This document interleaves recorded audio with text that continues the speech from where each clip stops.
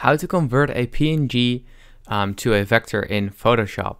Now that's what I'm going to show you guys in this video, so let's get started right away, because this is actually pretty easy to do.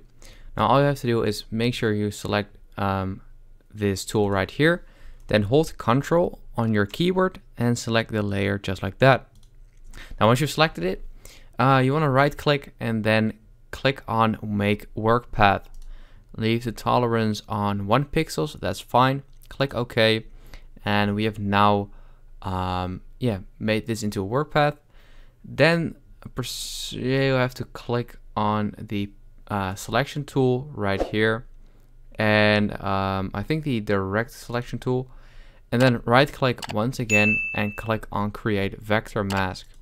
Now once you've clicked on that, as you can see, we have now created a vector mask, and once we click on free transform and then scale this up just like this, and just scale it up even bigger, and then click the check mark right here, you should see that it is now just it's perfectly scaled up. There's no pixels on the edges or something like that.